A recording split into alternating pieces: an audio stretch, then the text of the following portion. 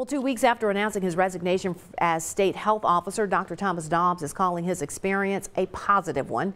Dobbs was the speaker today at the Columbus Rotary Club. As the state's top doctor, he led Mississippi through the coronavirus pandemic, appearing often with the governor for press conferences and updates for the public. Dobbs says he was honored to serve in that role during such a critical phase.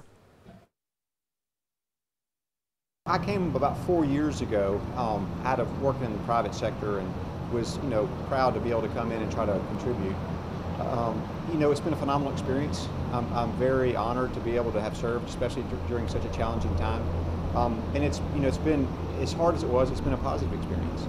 I'm very pleased to say that we have fantastic leadership at the level of the Department of Health. Now, Dobbs will remain in his role with the state through July. He says he plans to return to clinical practice.